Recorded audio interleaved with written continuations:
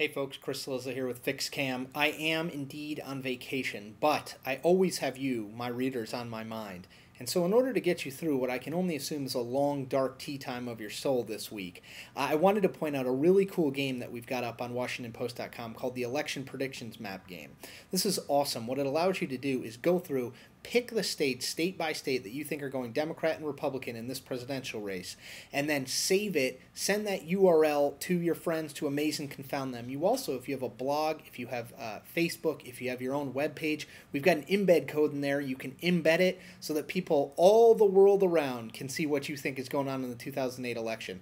I will myself be getting into this, updating it relatively frequently once I get back on where I think things stand in conjunction with the state of play line that we're going to be doing on Fridays about which states are the most likely to turn over. So stay tuned.